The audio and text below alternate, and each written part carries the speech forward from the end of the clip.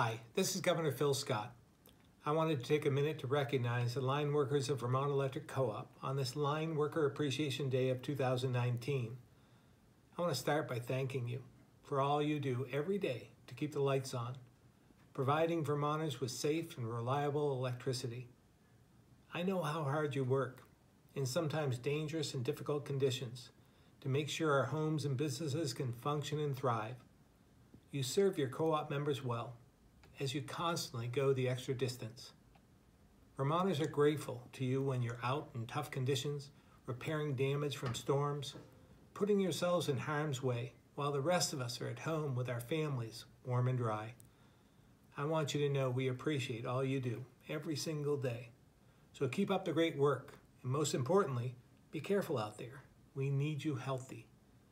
You set an example for each of us, and for that, I know all Vermonters join me in thanking you for all you do.